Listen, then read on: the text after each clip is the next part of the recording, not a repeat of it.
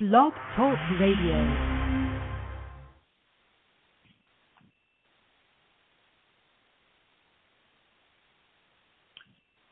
Welcome to MindShifters Radio. My name is Dr. Michael Ryce. They call me the Forgiveness Doctor, and we're here to talk about forgiveness again. Of course, the title of my book is Why Is This Happening to Me Again? And What You Can Do About It. And the book, if this is your first time on the show, is about a conversation between myself and a character named Richard, who's a composite of several very real characters who really don't want to be responsible for their lives, want to play the game that everybody else is at fault for what's happening in their world. And so I get to do a lot of push-pull, a lot of conversation with Richard about, well, you know, this is your third divorce. You tell me it's all those women, and all you have to do is get out of town and everything will be okay. Sounds like you're taking the geographic cure, and you remember the last time you took the geographic cure, you ended up in the same place because, of course, he took you along. And so Richard starts to suspect that maybe he's involved in his life, which is a big stretch for a lot of people in our culture to actually imagine that maybe they've got something to do with what's going on. And so we want to look today at how we can support you in the process of forgiveness, in the process of learning to be responsible in new ways, on new levels, on a continuous basis. Yesterday on our show, we did the reality management worksheet, and we're hoping that folks will have some questions for us. The reality management worksheet is the tool that we use in Why Is This Happening to Me Again? The book is written in a format where I walk the character, Richard, through the forgiveness process. Interestingly enough, the most common feedback, or two pieces of common feedback we get when people read the book are, number one, people recognize themselves in response to, oh, my God, I'm Richard. Or the second response is, oh, my God, I live with Richard, and he needs to read this book, or she needs to read this book. So we're here to support everyone in learning to be responsible for their pain, for their trauma, for the wonderful things in their lives, and by coming back in touch with the things that perhaps aren't such wonderful creations, we get to begin to change them. And so that's where we're going to head today. And if you have any calls, the call-in number is 646-200-4169. Well, I hear a sweet voice in the background here. Hi, sweetie. Hey. But we don't have any questions yet, so let's, I'm not sure that the person is even on yet that had asked the question the other day pertaining to that they were in a relationship and their partner had a friend who was just a friend, you know, that they used to run around and all that, and the friend's now putting pressure on them that, you know, oh, since you've gotten this partner now, you don't, you know, go out with me, you don't run around with me or whatever. And so this partner's feeling guilty and they're wondering, you know, is it okay to let my partner go running around with their friend? And, you know, how should I feel about that? And I'm not sure that they're on yet listening, but that was the question that left on the board day before yesterday, before we signed off. And, of course, yesterday we couldn't take callers, so you want to address that. And then I do have another one out of the chat room when you finish with that one. Sure. Well, what do you say we just talk a little bit about the other show that we're doing as well and let folks know about call-ins and such. And maybe we can take this first question and see if the caller comes back that was asking the question when we completed in our second-to-last show. So why don't we go ahead and the workshop, or pardon me, the radio show that we're doing today, of course, is part of our blog talk, MindShifter Radio. And on Tuesdays, we actually combine two shows together. We're doing a show on WWNN, Holistic Lifestyles Radio Network, which is a 50,000-watt radio station in South Florida. It's actually in Boca Raton, and the station broadcasts all the way from up in Port St. Lucie to Miami. And it can be picked up from 2 to 3 o'clock on Tuesdays at 1470 a.m. The show we did yesterday, if you weren't tuned into it, was actually a step-by-step. We took a volunteer, someone actually who's done quite a bit of forgiveness work and works with people around the idea of forgiveness, was recently introduced to our work. And so Pamela volunteered to be walked through a worksheet, which is what we did. And if you go to our website, Jeannie, is the link up for the MP3 of it or the podcast?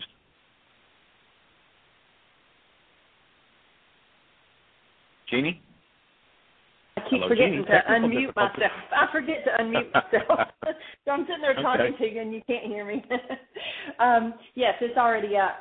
The recording will be the same as it is for the Blog Talk Radio. But if you go to it's www.whyagain.com/mindshifterradio.php, or there's a link on the front page if you don't want to remember all of that. Just go to whyagain.com and click on the Mindshifter Radio. It'll take you to that page. Scroll down to the bottom, and there is all of the archived shows.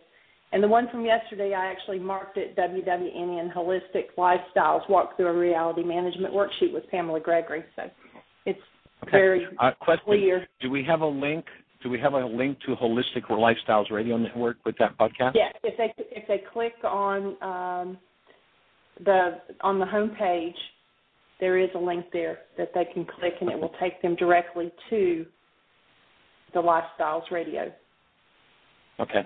If we can, we'd like to encourage you, if you want to download that, and it walks through from step one all the way through the latest worksheet, if you would click on the link to Holistic Lifestyles Radio Network, that would be better than loading it through Blog Talk. Here's the reason. That was our first show, and the more hits we get on the show, the more likely we'll be to be doing more of them. And so the click-through has to be to Holistic Lifestyles Radio Network. Pick up the MP3 or the podcast there.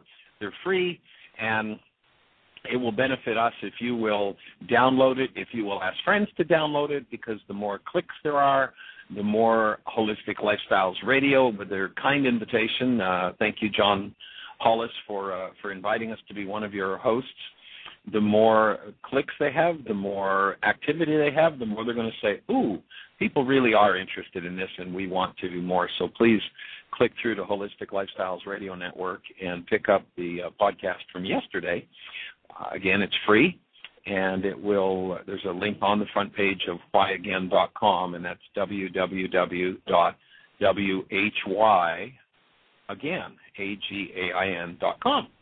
And if you click that Holistic Lifestyles Radio Network link, you'll go through, you'll pick up the podcast, and you'll be putting a vote in for us to do more shows on Holistic Lifestyles Radio Network. And I really acknowledge John for the work he's done to put that together over the last 3 years.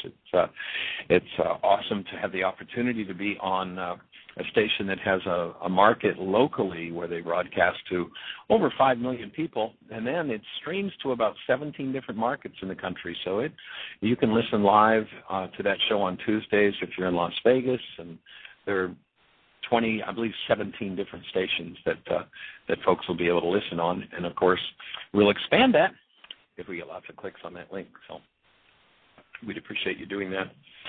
So Tuesdays, because we're on live radio, we are not able to take phone calls. And the reason for that is liability reasons. And so on Tuesdays, we'll be doing a straight talk type of thing. There won't be call-ins. You will be able to, however, go to Blog Talk Radio because we'll be broadcasting simultaneously. You will be able to go to broadcast or to Blog Talk, our link there, and get in the chat room. And, of course, we'll be glad to answer questions. We just, with the live station, don't have the liability coverage to allow people to actually get on the phone and call into the station live. We're in a little different situation here with our Blog Talk Radio. So that's the story on that. And so, Jeannie, you've got a question there. Let's cover that question and see if the folks who asked the original one get back on with us so that we can give them some input directly. And maybe, if they show up late, it'll make more sense to hold that question till they get to be with us and get to hear our answers. Okay, cool. Well, the first one is, it says, can Michael speak a little bit about the importance of being in a space of love before trying to work with the dissociated mind? Or can someone actually collapse a false reality if they're currently in there? And if not, why not? The last sentence of that, can someone actually collapse a false reality if they're right in the middle of it? And if not, why not? Yes. Okay, cool. Good, great question. So I've been doing this work now for about 40 years, and about 20 years ago, 20 or so years into this work, I started to look for, my search has always been for principle. What's the principle behind things? And once you establish a principle, you know whether anything's true or not true by that principle. Those who don't understand principle can be convinced to believe all sorts of things, but when you understand the principle, then something has to be consistent with that principle in order to be true. Otherwise, it can't possibly be. And so looking at the principle behind what happens, what was the common link? What, for me, became obvious in looking at that question was that if someone could take something that they had in hiding in their minds, one of those things where people say, well, gee, I didn't even know that was in me, and get that to surface, that's half of the healing process, but only half. The second half is that if love is conscious, active, and present in the space, there is an action, there is an activity to the presence of love. It's something tangible.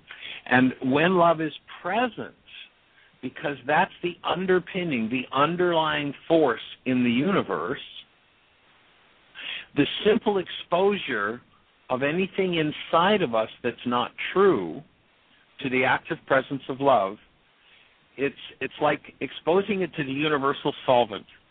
Whatever's not true automatically, instantaneously, starts to disappear and starts to fall away. And so things that may have been major emotional issues yesterday, when you're willing and able to stay connected to the active presence of love, begins to dissolve what's not true about what you believe. And as what's not true about what you believe is exposed to love, you start to see through the fallacies and the falsities of it. When one is in denial, for those who maybe have not been listening to the show, when one is in denial that I don't want to own this. This isn't mine. George made me feel this. Harry made me feel this. And last week it was Bill, and the week before it was Mary. Well, you'll notice that it's your physiology that produces feelings. Nobody can make you feel anything. But if you're in denial of what you're feeling, that denial leads to a state called dissociation. When we're dissociated from something that's in our minds, we have no power over it. That dynamic, whatever it is, assumes power and control over our lives. So that's the importance of having love present. And so, and that's the beauty when we go into the Healing Through Relationships workshop. We talk about how if I've got an issue that's just so big for me that I can't be love in its presence, I can't do it, then, I ask Jeannie to be the supportive for that. And as I expose what's not true to that present love, Jeannie gets to support my healing process and vice versa. That's the whole bottom line of partnership and why it's so powerful, and oftentimes why people have issues that when they try to do it on their own, they just really have difficulty working through because they're so stuck in the belief about that issue. So, yes, the presence of love becomes key. Now, can you do an instant, on the spot? Absolutely.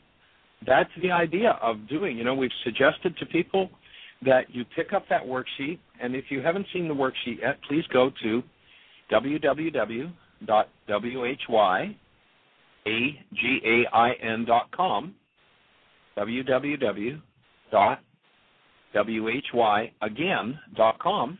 On the right-hand side, you'll see a link that says Download Worksheets. The first link there is a new Chapter 24 from my book. That's where I give Richard the instructions for going through the worksheet, so you can download the instructions and then the 7-step worksheet. And download that, and again, if you want to get a live verbal walking through it, you can go to the front page of our website, and at the top, Jeannie's put a link to Holistic Lifestyles Radio Network. You can click on that. Right, okay. You can click on that, and when you do, it'll take you to Holistic Lifestyles Radio Network, and you can download yesterday's show. And you'll have it to listen to as many times as you want. And, of course, we will be here to support you with questions that you have as you go along through that process. One of the difficulties in our work in the past has been that we travel all over the globe, and so when we're in Sweden and leave, it's kind of hard to duplicate ourselves and leave support behind. And, of course, Peter and Tanya Streno there are carrying on that support, but they're only 2 people. So now we have this venue of 5 days a week radio where we can give you support no matter where you are on the globe, because anybody in the world can tap into this through their computers and listen in and ask questions. So it's a delight to be here. So, yes, in an instant, should you be willing to go through the forgiveness process as you practice with it? And that's one of the reasons why we suggest when people start with the reality management worksheet, which is the forgiveness process from the Aramaic, that you do at least 5 a day for 40 days. And as you do, you'll be training your mind to do that process for you. And your mind will begin to kick in, click in, and yes, you can collapse things very rapidly. I can remember one particular time, and this dramatically, in all the years I've been doing this work, only happened to me once, and it was so dramatic, the result, that it's kind of a pillar for me. It's one of those beacons that I always head toward in my own work, in my own process. But I was in a conflict with someone, and of course in my mind I had it all made up how it was their fault and they were wrong. And I stopped. Instead, I started to do some still point breathing and did a forgiveness worksheet. And the instant, this is like 3 minutes later, the instant I completed that worksheet, I literally could not remember how I had rationalized that it was their fault. And that's a sure sign that you've really changed that dissociated mind. And the dissociated mind is something that's not easily changeable. The reason is because once we deny and dissociate from it, it's not ours to take control of. We can sit around and critically think about its content. We can think about the behaviors in the dissociated mind and how much we dislike them, and we can be committed to functioning differently.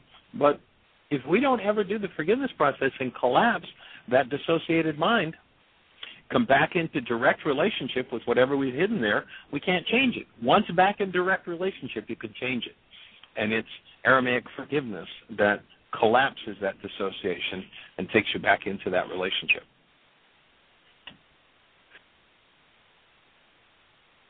All right. So does that make sense? Honey, do you have any thoughts to add to that? No, I don't. I was just reading another person in the chat room, and their situation is really deeper than I think we probably need to cover on the radio. The part we could cover is that she thinks she was she bugged her boyfriend, and because she thought he was doing something like paying for sex or something, and so she bugged the phone, and she found out he's into something even deeper, and it's actually, in my opinion, probably should contact the police on it, but she says that when they're together that she loves him and that she thinks he loves her, but this whole other side of him that is very dangerous. Well, the first order of business there, you have a legal responsibility, and you might want to step into your responsibility in that regard, especially if it's putting people in danger. I know of situations where that's happened before, and people didn't step forward and then carried a huge burden when there was somebody severely hurt over it. And I don't have any clue what we're talking about here in terms of the facts of the thing. But if somebody else is in danger, I'd suggest the first order of business is take legal action, take some kind of legal responsibility. But beyond that, some of the options you might have is to look at why you would be attracted to someone who's involved in circumstances like that. You might do that. That would be a good worksheet topic. Here I am, George, and he's doing illegal things, and I feel, scared or helpless. What's my thought? And go through the process. That would be a productive worksheet to do. It might also be productive to look at trust issues, that you've created a relationship where you don't feel like you can trust your partner, and it sounds like perhaps you can't. And so you might want to look at whether or not, if there's not trust and you say, I love them, well, one of the things we inform people of is that it's not possible to love someone else. The truth is, you can't love anyone. Love is not a verb. It's not something we do to each other. It's who we are. It's a state of being. And when we're looking for somebody else to love us, we're looking for love in all the wrong places. We did a show on that last week. And when we're looking for love in all the wrong places, we're in a posture where we will usually do anything to be approved of, because what we call the non-being mind's definition of love is approval. Love is a state of being. We've asked the question, we've brought this forward several times, of imagine holding a newborn child, and what's your descriptor of the newborn? And virtually everywhere on the planet we've ever asked the question, the answer is always some variation on the theme of love. And the reason is because that's human life. That's what we are. It's not what we do. And so you get to experience love when you experience who you are. Now, if you sacrifice who you are to live in the lie of, I'm with somebody I can't trust, I'm with somebody that's a danger and harming people, then you might want to do some worksheets around why you would put yourself in that posture. What about you feels you deserve that type of relationship to be in a situation where there's that kind of threat or danger going on, and looking at whether it could turn on you. And so there'd be some of the areas I'd suggest working in, if that's helpful. I hope it is. And if there are any more questions, maybe just pop them back in the chat room, and we'll continue with that topic. Yeah, there's several conversations going back to her, and everybody's agreeing that she needs to take the recordings to the police. He's saying that it's all in her head, that it's not really true. And I'm like, well, if it's on a recording, then it's not in your head, and that she needs to get some protective space for herself. And then after she does that, then also do the worksheets on the fear and the trust and looking for love outside of herself. And she says, yeah, but I want to be with him. And so then all the comeback is, why do you want to be with someone who's like that? And she says, it's like I don't know what to believe. He blatantly says that it's all in my head, and I never in a million years would pick it. He comes across as a good, normal guy. It's very bizarre. There's a huge part of yourself. This is someone responding back to her. There's a huge part of yourself that you're denying. Get away from him and heal your mind with Michael's work after you go to the police. Yeah, if it's all in your head and you take it to the police will say, well, this is all in your head. There's nothing here. And then, fine, you're finished with it. But if there's something on that recording that involves some sort of danger to someone, then it's not in your head, and I think you have a responsibility to bring that forward, to protect yourself and to maybe protect him as well, but others involved in whatever it is that's going on. And to respect yourself enough. If I sell myself so short that I would be with somebody who's doing something from the gutter, and call that a love relationship, why would I go there? What am I selling out? What part of me believes that's all I deserve because I have someone who approves of me? I from the sound of what you're saying, this doesn't sound like the expression of a human life. This sounds like the expression of a non-human or an inhuman life, one based in hostility or fear. What part of me believes that I deserve that and would interpret the approval that I get in that relationship as love and give up a direct experience of who I am? So that'd be some of my input on it. Yeah, exactly. Okay, until they respond back, they haven't said anything. Another person says, what's Michael's thoughts on the heart wants what the heart wants? I hear it. Well, first of all, let me just offer the young lady that's texting in that we certainly join in, and I'll ask everybody on our show right now to join in the space of support for you being able to be strong enough and convicted enough and clear enough to make the right choice in this situation, and to be approving of yourself if there's something to hold somebody accountable for about, that you approve of yourself deeply enough that you're willing to do that. That would be my support for you, and we hold you in our hearts and send you our love. Now, she just wrote back, and she just wrote back and said that every reading that she's had says he is her soulmate, so it doesn't make sense that she should get rid of him if he's her soulmate. And I think you need to watch when you do readings and things like that. That could be dangerous too. I mean, depending on, who you go to, whether they're actually intuitive or whether it's a psychic, and there's a difference between those two. And I'm not suggesting. I didn't say get rid of him. That wasn't my suggestion. But we're saying that that might be a relationship. Pardon me, sweetie? We're telling her she needs to get out of his space and get protective help. Okay. But beyond that, we're humans, and many of us function as non-humans. When we're in our hostility and fear, we're functioning as non-humans. And the idea is to bring healing. And, of course, what we're looking to do is to bring healing to every mind, heart, and being on the planet. And so I definitely support the opening of your healing in this situation. I support the opening of his healing. I know that I've spent a lot of time working in prison systems.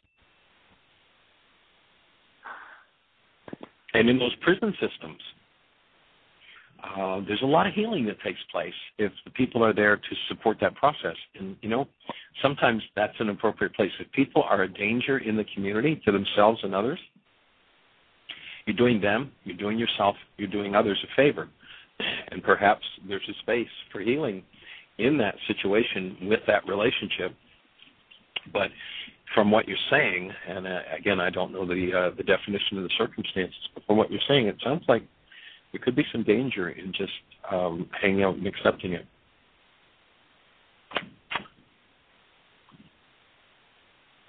Yeah, exactly. So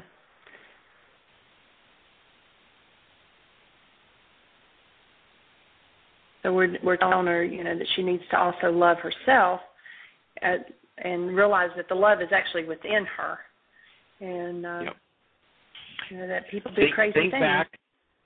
Think back, and when you were taken from the womb and somebody held you, they went, "What an awesome presence of love." That's your human life. That's what they are. And this young man, whatever's going on for him, that's who he is too. However, we come into a world that starts to put thumbprints on us. And if we do crazy things out of those thumbprints, there's an accountability for that. The universe holds us accountable. The sooner we become accountable, the less the cost is for that accountability. And especially if it's something that is of physical danger to yourself or to others, I'd suggest beware, and you have some legal responsibility there if it's activity that's damaging others that you're aware of. And we hold you in our hearts and in healing. I understand that's a tough situation, very difficult situation. But the other side of the coin is, whatever this is about hasn't turned on you. He's still in a space of approving of you, and you think that's great. But I'd offer that approving of you is not love. And if that capability is there, whatever the danger is involving someone else, in an instant that could turn on you as well. And so I just offer, be aware, take care of yourself, do your work. You got those worksheets, get clarity of mind, and move forward. And we support you. Awesome. Okay, so let's get back to the other question that was out there about when people say, well, I just want what my heart wants. Like, but I guess whatever he's saying, whatever you feel, you just go for it. If that's what you want, you do it. Well, my input would be, we live in a culture that doesn't teach us much about the impact of what we do with our thoughts and with our actions. It's just like, well, it's a feel-good society. Just do whatever you want to do whenever you want to do it. And I can't tell you how many people I've worked with up in their 60s, 70s, 80s who look back over their lives and went, oh, my God, I had no idea that's what I was setting up for myself. Oh, man, do I ever wish somebody had educated me back then. And so, becoming aware how this energy system works, as you become aware, there are things that will serve your life force, and there are things that will destroy it.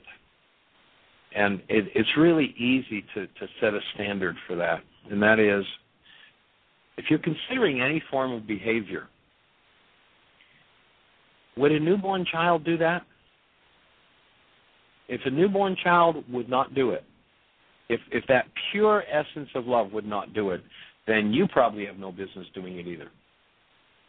Because what's going to happen is you're going to engage in an energy. Relative, in the system of medicine I'm trained in, naturopathic medicine, we honor the so-called body rather than as a body, as an energy system. And we recognize that every frequency, every energy that's held in the system has an impact upon every cell in the system. And when we put frequencies in that are unlike human life, frequencies of rage, hostility, fear, or let's say inflicting pain on someone, then by doing so, what we do is we put an energy into the cell that starts the deterioration of the cell. I wish Tim were on the line right now. Is Tim there by any chance? Tim was sharing with me a really cool story from the book he's been working with called The Art of Blessing. He shared a passage with us last week about a man who was in the concentration camps and watched his family get murdered and realized that he had to do one thing or another. He was either going to hate or he was going to love. And when 6 years later they liberated the camp, this man was a picture of health, living on garbage food in a garbage environment. And the liberators thought, the physicians were, well, this guy's in such perfect health.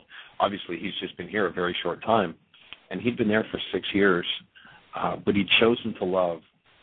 And even in that garbage environment with that garbage food and all that abuse, because he made a commitment to love, the only reason he lived through the raid on his town was he was a lawyer who spoke German and was useful to them. And they murdered, if I remember correctly, his 2 children and his wife in front of his face. And 6 years later, he's a picture of health, physically fit, strong, alive, because he refused to engage in the energy that destroys. And Michael, when we choose, on the line now. Oh, well, maybe he's got that story to read to us that he shared with me this morning. We chatted this morning, and he was sharing with me a story that was in the book on the Gentle Art of Blessing, and a story about an Asian, I guess kind of a proverb, Tim? Would that be what you call it?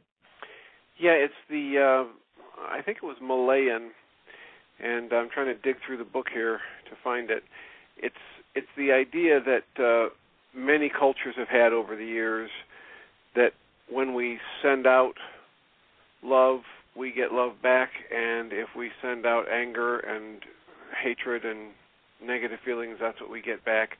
So this one story is about how we as human beings, we are walls.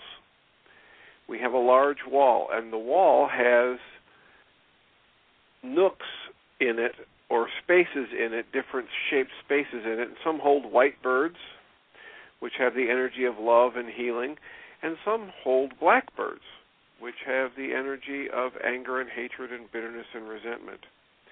And if I get angry at someone and I send some of my blackbirds out of my wall, if the other person gets angry at me, they send blackbirds out at me, and that means my blackbirds have a space to land on his wall and deposit my anger and my poison.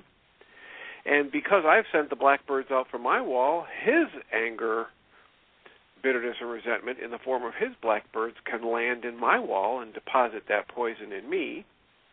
But if I send the blackbirds out to him and he's not angry at me and he only sends love out at me, my blackbirds can't land in his wall and deposit anger and bitterness and resentment.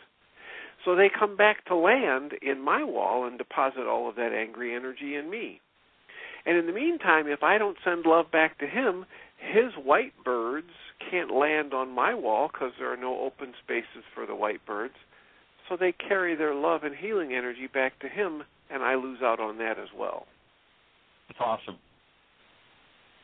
Yeah, and of course we talk on that in the workshop. We talk about that as the energy dynamic of you send hate to someone and you take a poison hoping they'll die, and when you engage in that hatred, you get the original, they get the carbon copy, and may not be home for delivery. So that's a great way to say it. It's a delightful proverb to express. Tim, being a psychotherapist as you are up in Chicago and doing our support group, you're sharing with me this morning some nice shifts that were happening in the support group last night. I'd maybe share a little bit of that with the group. And also, if you were listening to the earlier part of the show, again, I don't know the dynamic of what this young lady's dealing with, but from your perspective and the legal aspect of things, do you have any input if you were listening to that dialogue? Yeah, I was listening, and I wouldn't change anything you said, Michael. I've, after 35 and a half years of doing therapy, and I also have some experience, I began as a probation officer, so we frequently have to advise people about taking care of themselves and reporting things legally so that they don't end up either getting charged with negligence or getting charged with compliance.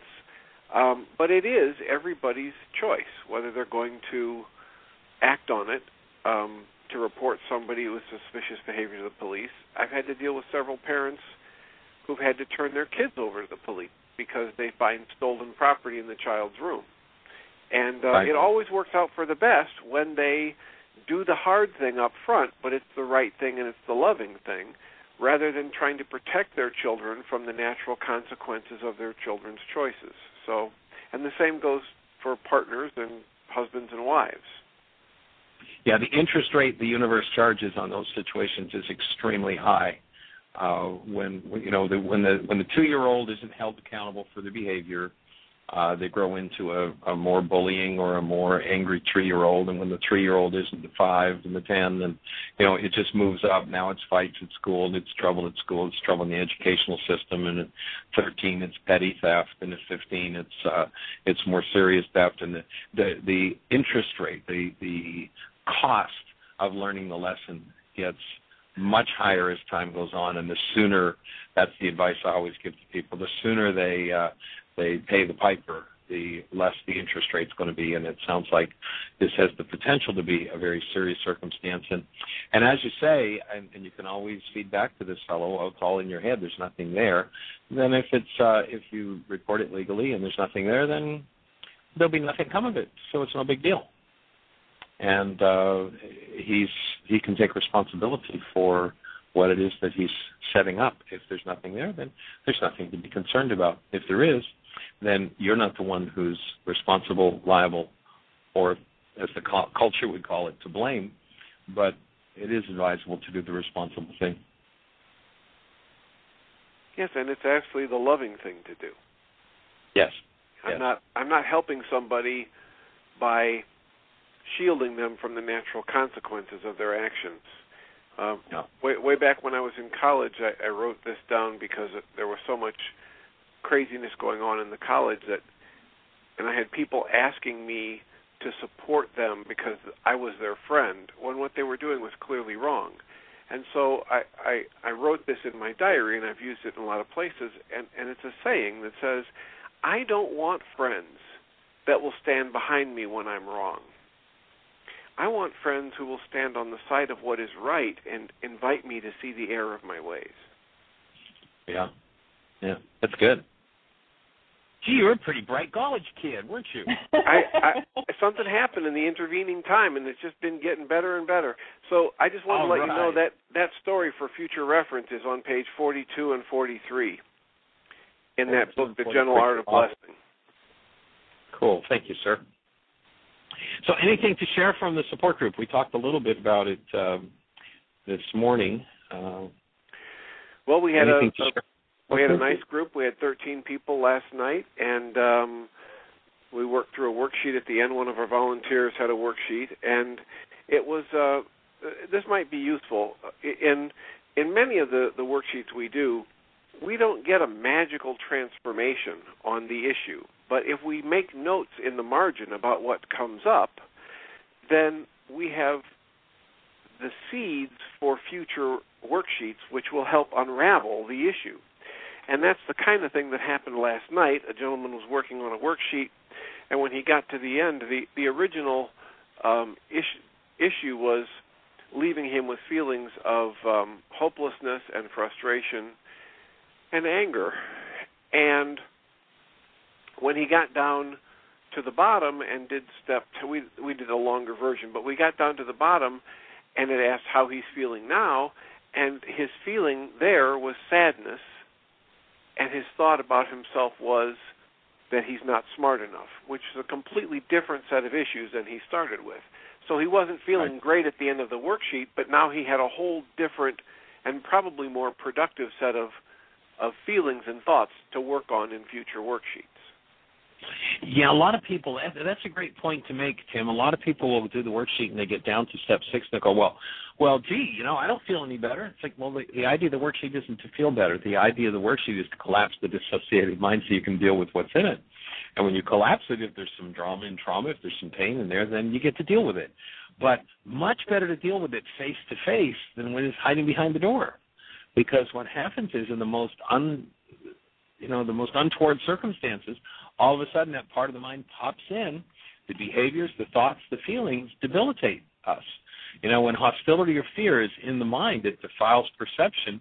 And so if you hold something that could defile your perception in the dissociated mind, then at points where you want to really be able to count on your mind, it's not going to be there for you.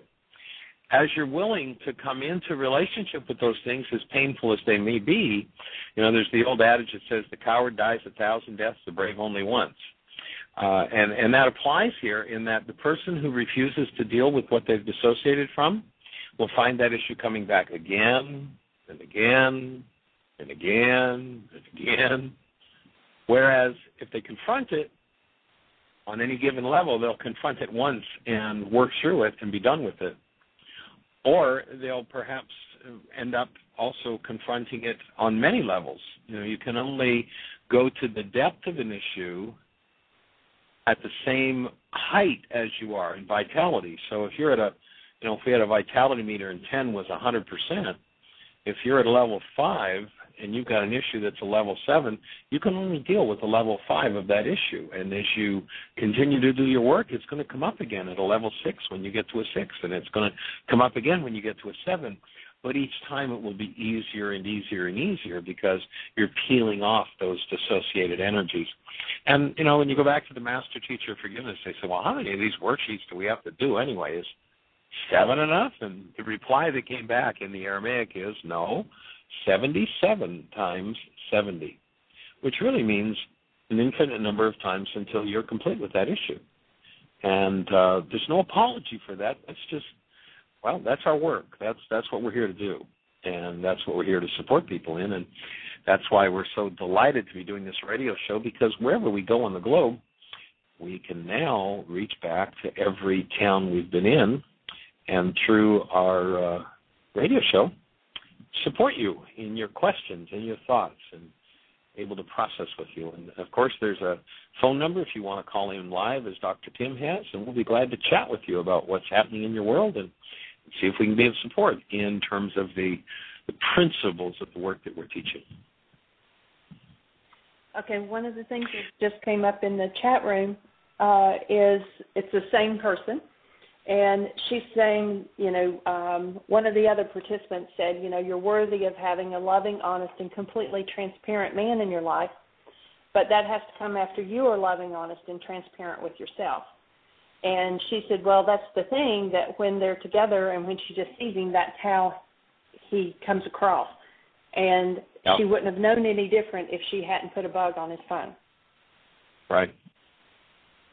Yeah, and now she knows, you once you put your hand in the plow, there's crazy glue on the handle. You can't take it off.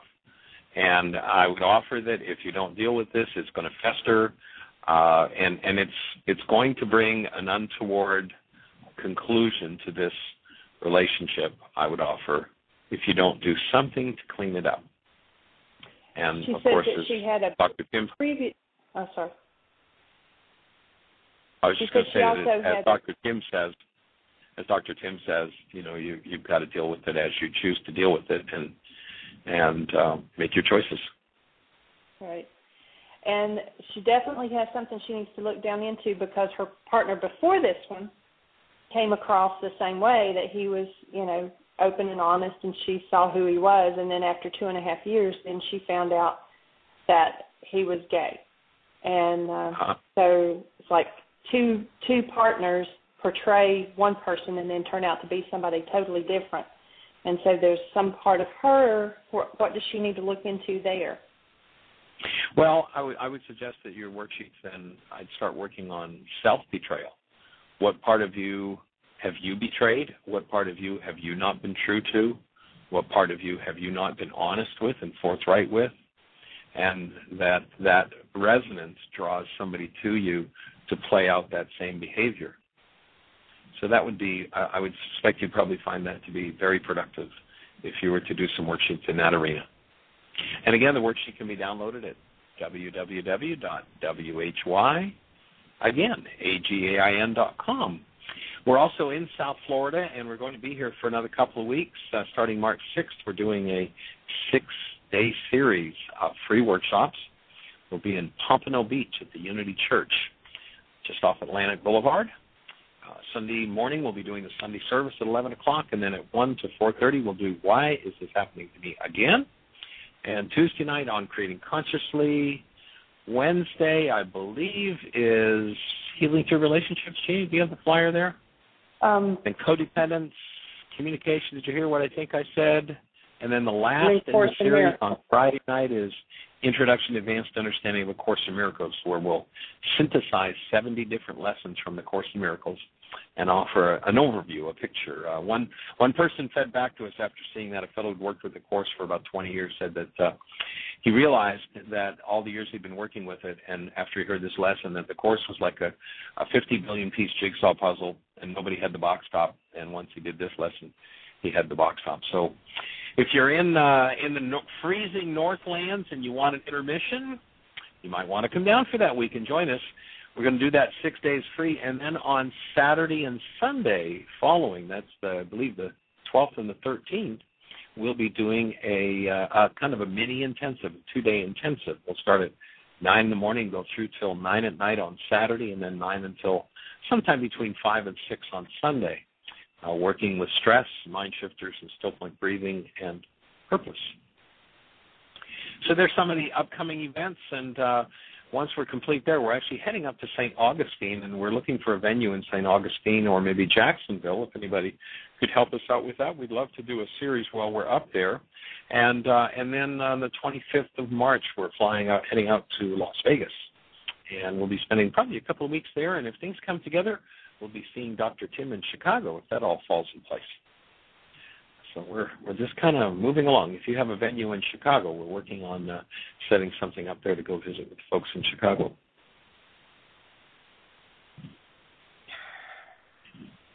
So, Ginny, any other calls? The call-in number is 646-200 4169.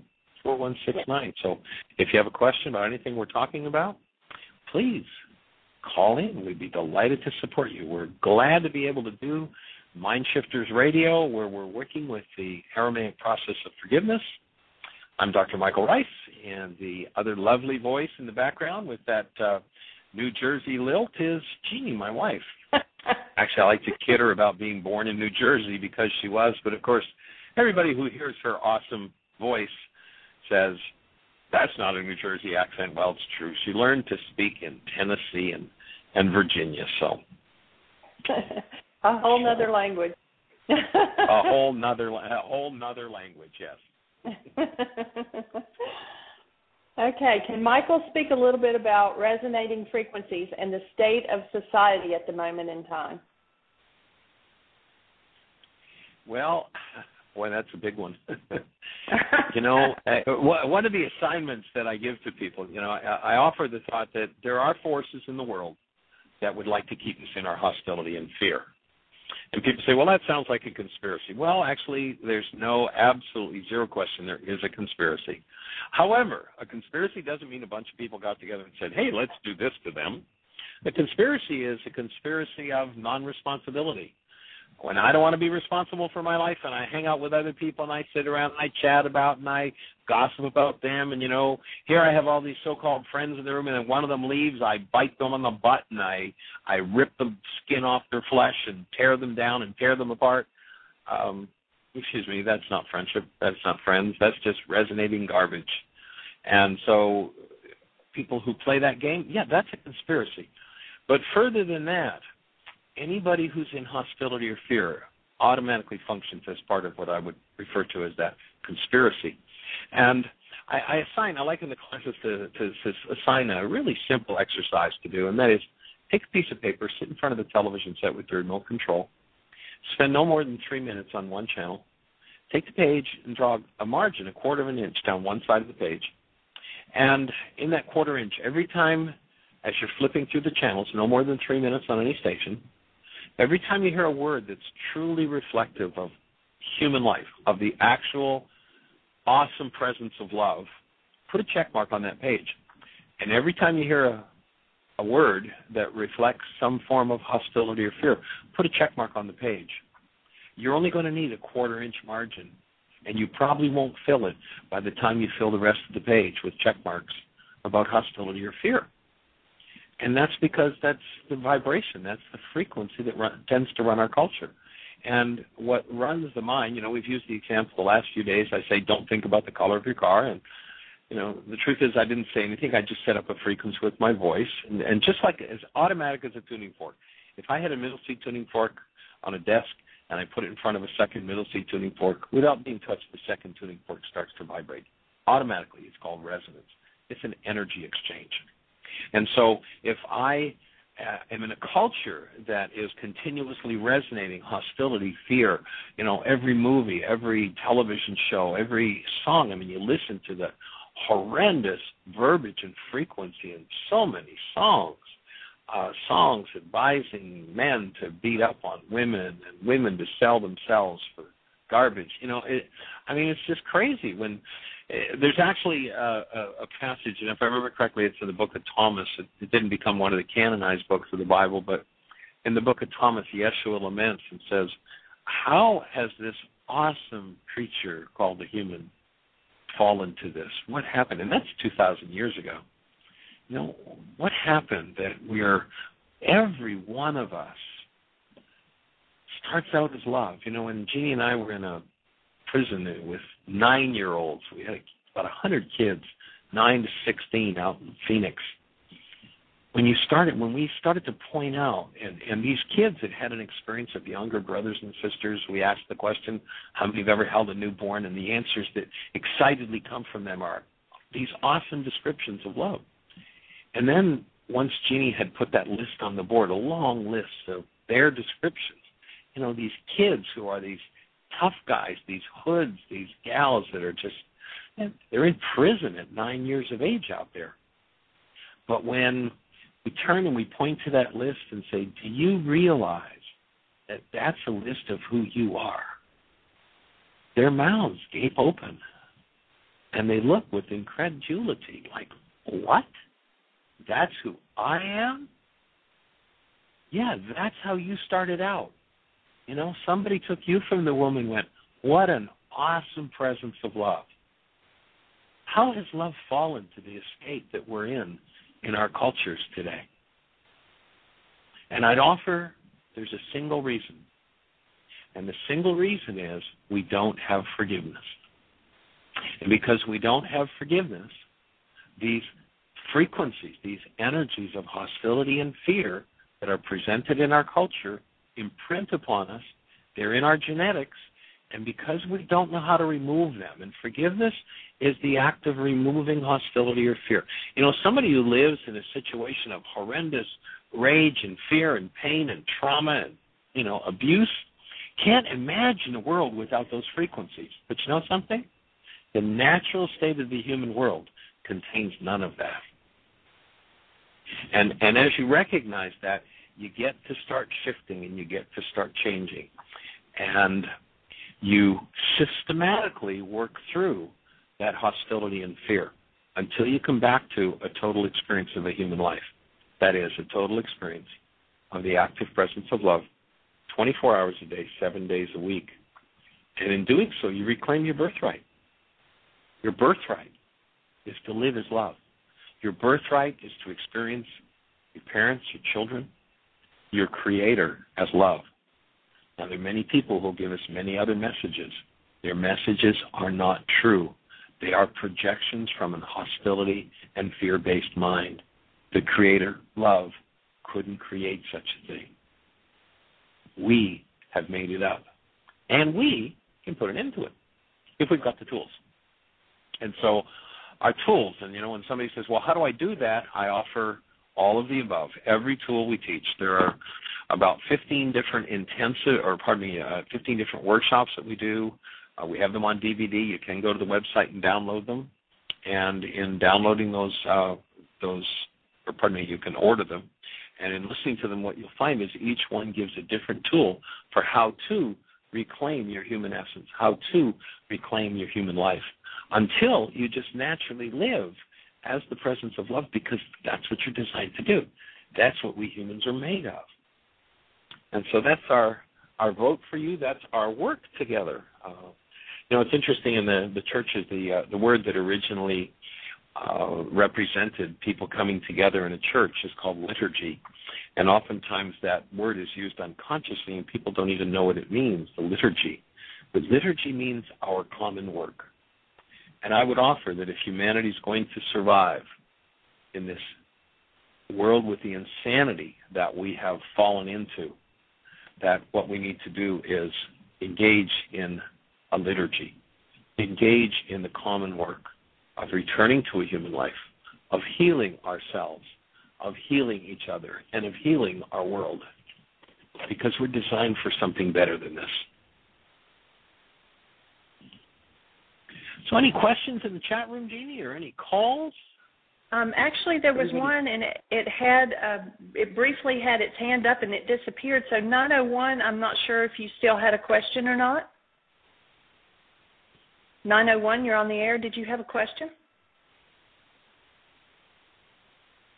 Hello, 901, are you with us? Who are we speaking to, and where are you calling from? I guess 901 isn't there anymore. Okay. Wasn't 901 the question, honey, the other day at the end of the show? Wasn't that a 901 call? It may have been. So that question again was he had a partner, and they wanted to start. They were feeling guilty about not running around with their friends anymore, and the friends were kind of putting them on a guilt trip, like they had lost them or whatever. And so it's kind of a pull between, do I stay with my partner, do I go with my friends, or is there a happy medium here? And then, of course, the partner was wondering if they were out of place by expecting them to not go out with their friends. Yeah, again, as Dr. Tim said earlier, that's going to pretty much be something that comes down to individual choice. We all have to find a balance in our relationships, and many people want a relationship with walls, and many people enjoy the security of a connected relationship. And I think that as friends of those who enter into a relationship, especially the early stages of a relationship, it's reasonable for people to be intensely connected and intensely close and enjoying the energy that they exchange with each other, the space that they spend with each other. And I think as a friend, it's reasonable to understand that and to support our relationships in being able to have that kind of intimacy and that kind of space that is the beginning point of deep relationship. And so I really don't have much of a I couldn't advise, because it's as unique as we are as individuals. However, if somebody's got issues around it, I'm really angry because my friend seems to have disappeared from my relationship, well, great. Now you've got some anger work to do. That's the worksheet process that we've been talking about. You pick the worksheet process up and begin to work with it and work through your anger. If you've got loneliness issues, abandonment issues, all of those things will tend to play out in our relationships. The closer and the tighter the relationship, the more and the deeper those things are going to tend to play out. And as we wake up to and take responsibility, then we start to shift and change things, and we get more conscious. And conscious relationships don't require or manipulate anybody into anything. We offer support and liberty to each individual as we carry forward in those friendships and those close relationships. Well, we're down to about 20 seconds left, Michael. So everybody, thank you for coming to MindShifters Radio with the Forgiveness Doctor, Dr. Michael Ryce. Our website's www.whyagain.com. And thanks for joining us. And we just hold the space that using these tools that you will have the best year yet of your eternal life. And I hope your day is blessed. Bye-bye. See you tomorrow.